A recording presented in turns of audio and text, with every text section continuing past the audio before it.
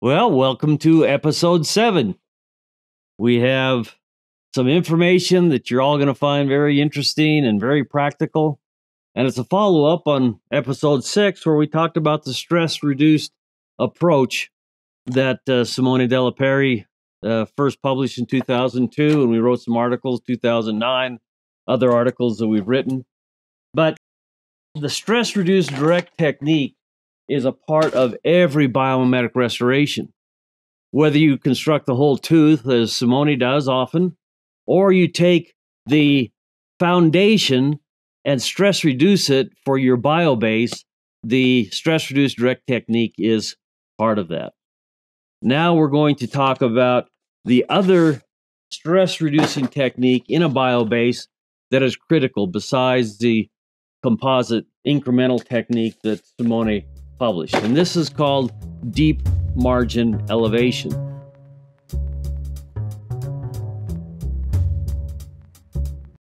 Now, a deep margin elevation is a stress-reducing technique. Why is that?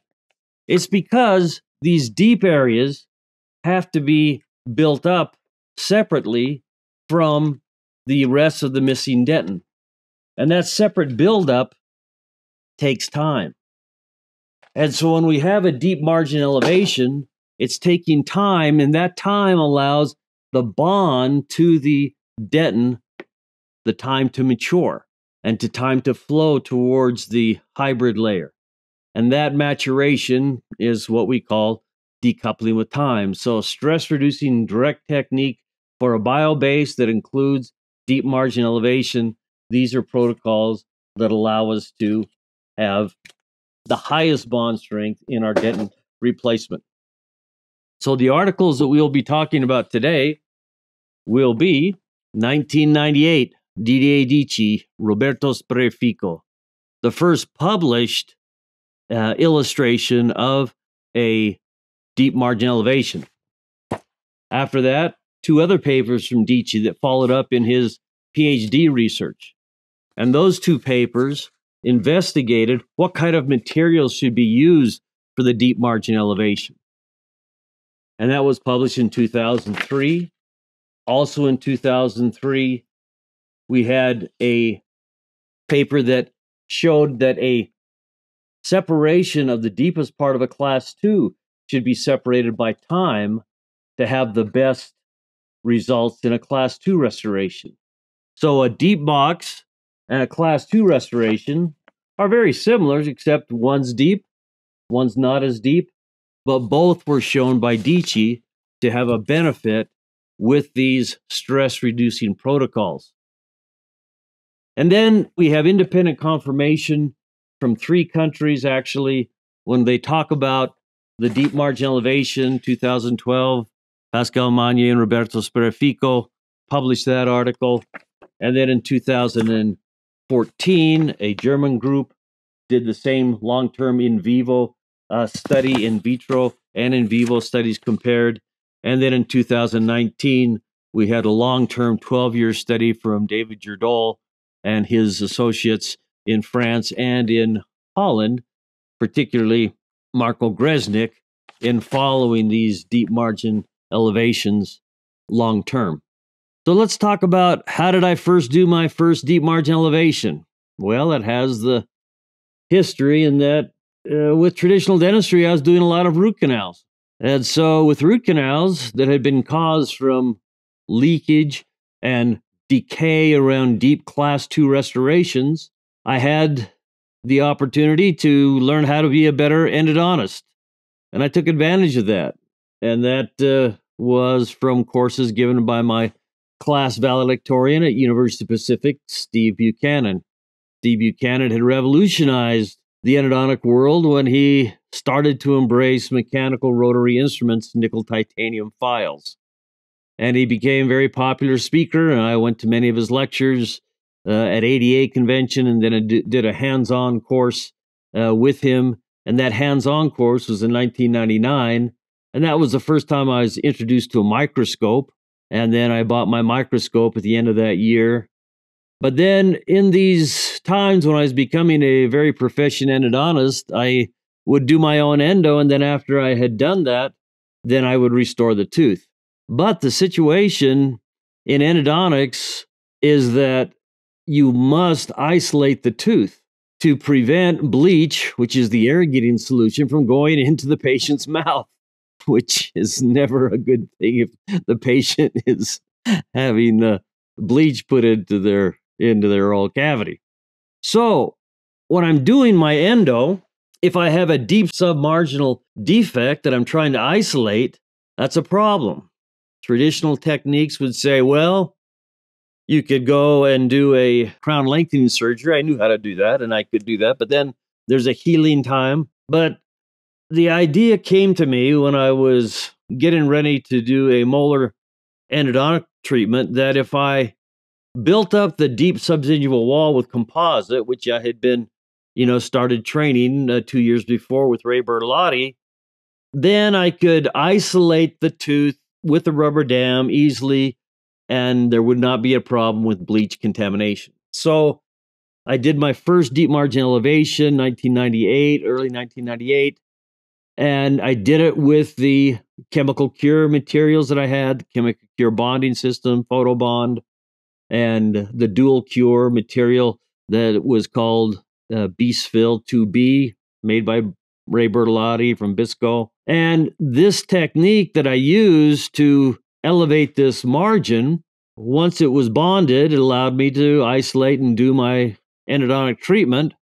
But then my endodontic treatment was done, and I'm looking at this bonded box that I had full confidence in, even though in 1998 I didn't have all the details of hierarchy of bondability and dental flow with chemical cure composites that we talked about last episode. But I did know that the C factor was very low. Why? Because I actually could see the bonded surface is just the shell of the box bonded on two thin sides of the mesial and buccal and one box depth. But then the unbonded surface of that wall that was being built to isolate the tooth, that had a huge unbonded ratio. It was very, very low. Therefore, the shrinkage of the composite would not stress the bond very much.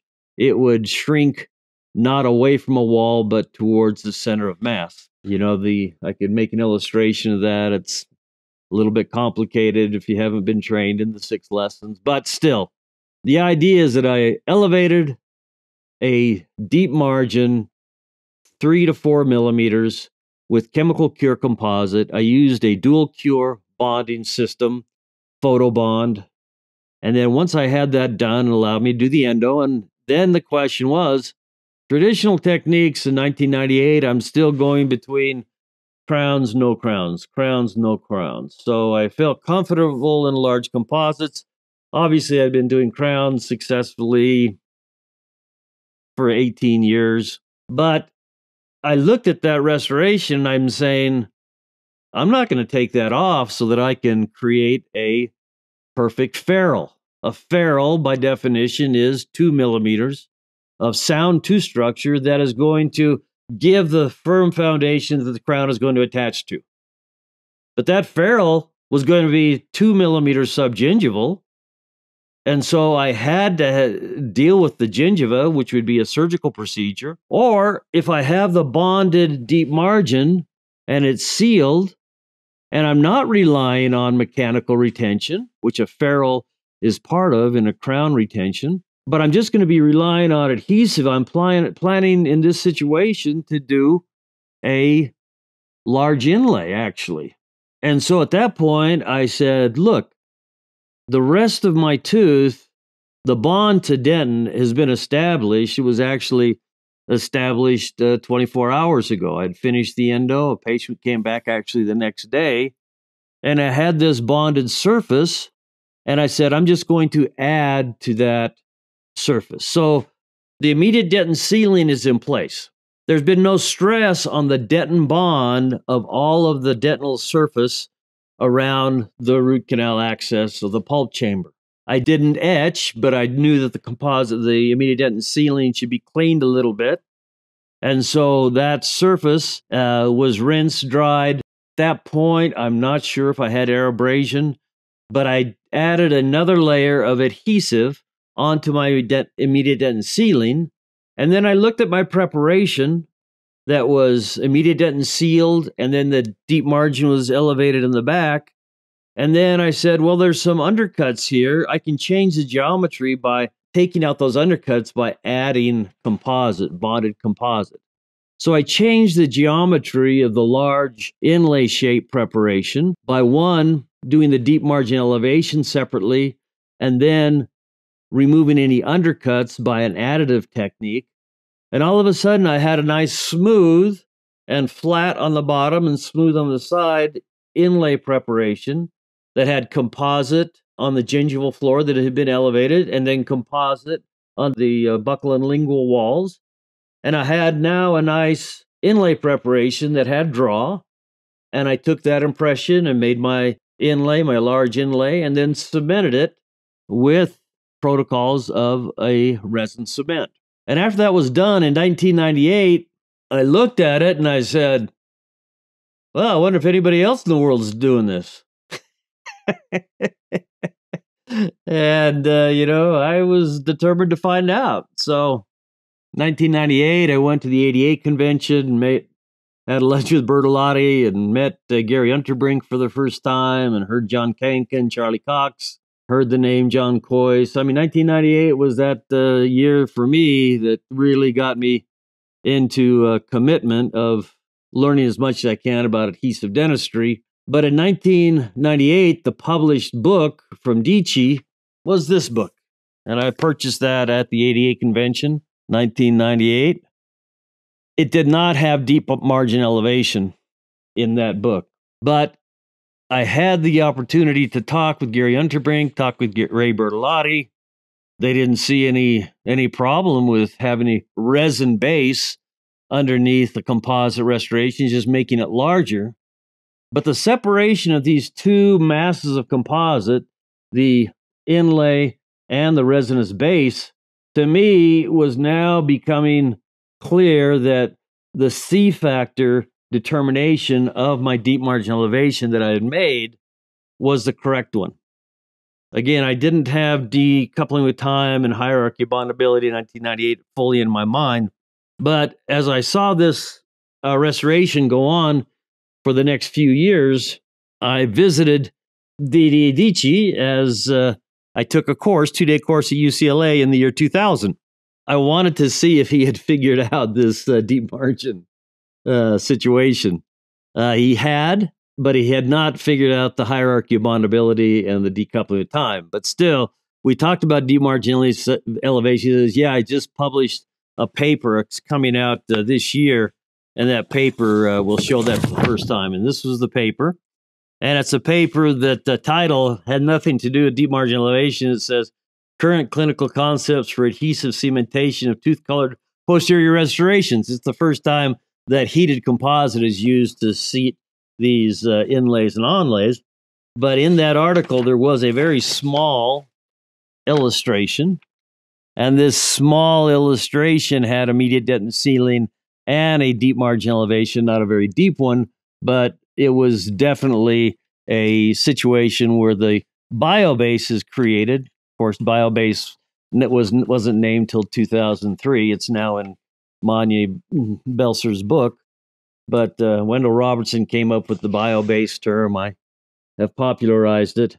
But that paper in 98 was part of Dietschi's investigation that he was carrying on, and eventually he got a PhD dissertation, and that dissertation publication contained 2 articles that had been published in a kind of an obscure journal for Americans, European Journal of Oral Sciences. But these 2 papers gave the information that the composite should be used for this deep margin elevation. Composite had characteristics that were more tooth-like. Didn't use the term biomimetic, but that's what he meant. And then as the years went on, I came to, in 2005, to visit Pascal Manye to see what he knew and see what he was doing and what his plans were to teach, because I've been teaching the 6 lessons for 2 years. And the first case that I showed him was that the deep margin elevation that I did in 1998. So this is at USC in 2005. This restoration is now 7 years old. And I showed it to Pascal, and he said, nobody's published that yet. And I said, I know. I've been looking at literature and talked with Dietschi. He hasn't published a case, but he had an illustration that he said was going to be in the new PPAD article. And at 2005, then I did have access to that article. But anyway, the idea was that in Geneva, they were doing this. I had been doing this. My office, 1998 was the year that we both figured this out independently. We fast forward as we keep practicing dentistry and doing dentistry, and I'm teaching dentistry now to dentists, practicing dentists in 2003, and the PhD dissertation from Dietschi is published. I get a copy of it from Pascal. He had a copy in his office. I borrowed it and made a copy. Actually made 3 copies, gave one to Simone Della Peri, and that PhD dissertation is an outstanding piece of work.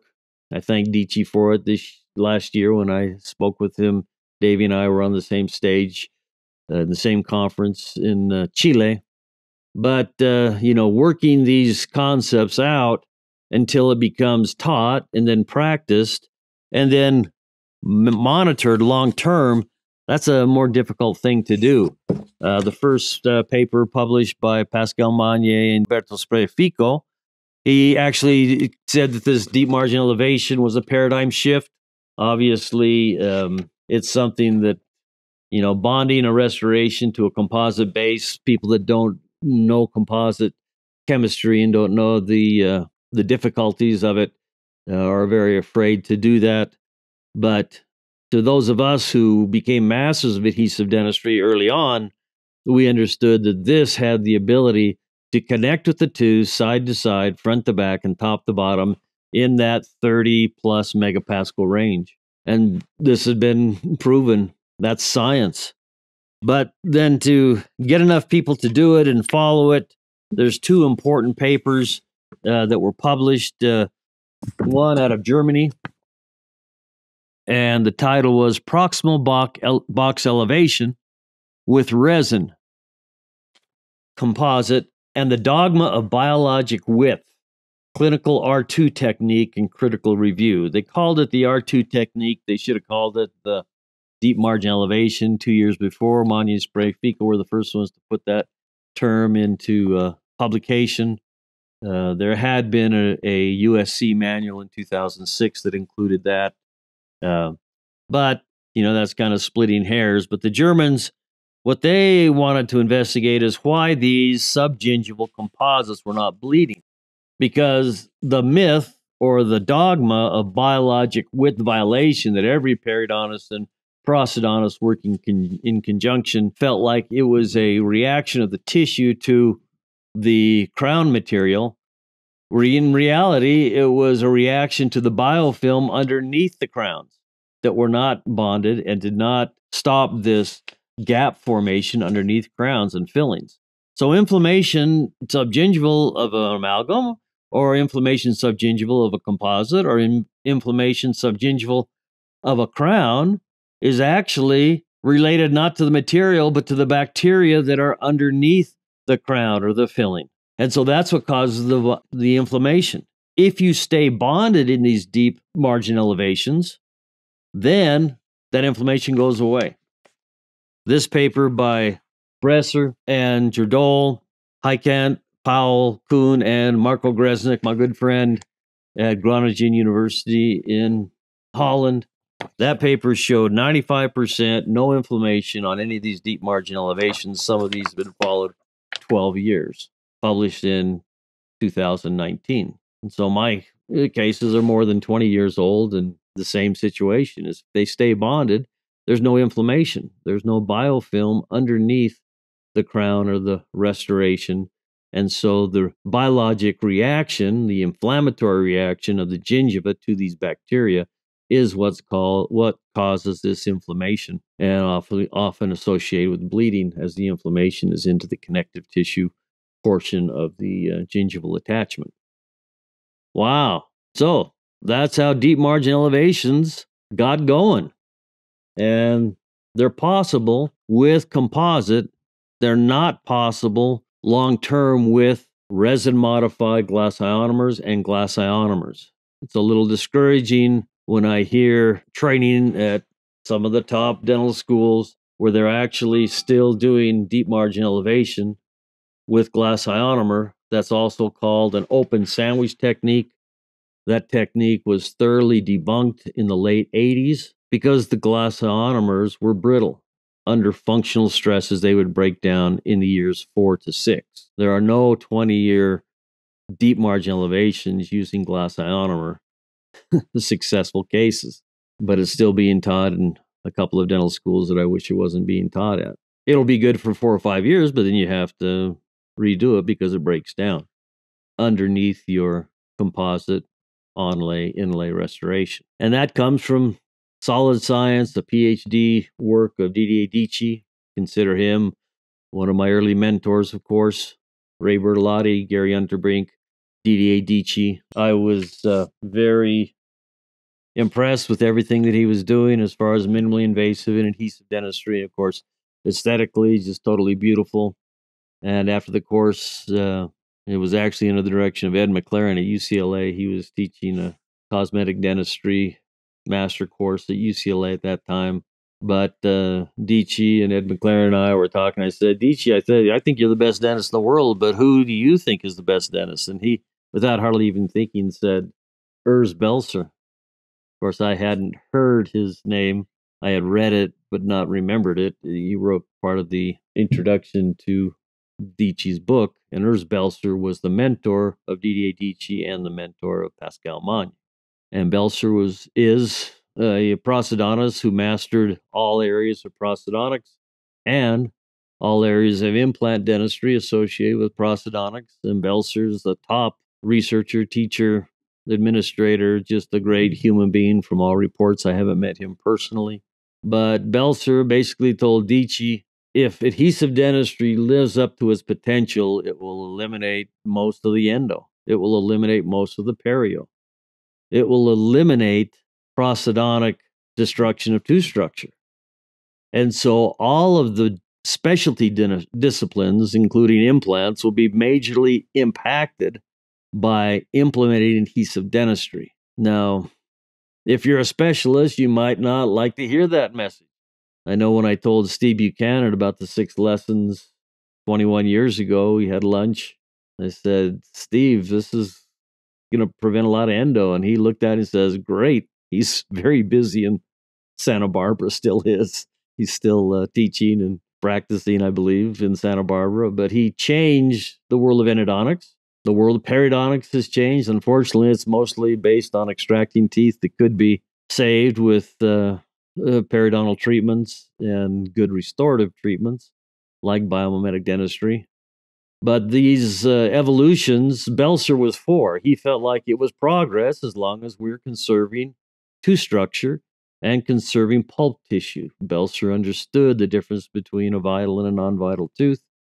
And all of the investigations since the early 2000s have reinforced the idea that a brittleness comes from endodontic treatment that cannot be remedied. A tooth that has endodontic treatment has 3 times the potential to fracture because it's 3 times as brittle, and it's only a third of the engineering term is toughness. So a tough tooth or a tough material flexes, a brittle tooth or brittle material begins to fracture through crack initiation, crack propagation, and finally catastrophic failure. Anyway, it's a lot to think about, but here we are. Change the world. Till next time, get bonded, stay bonded.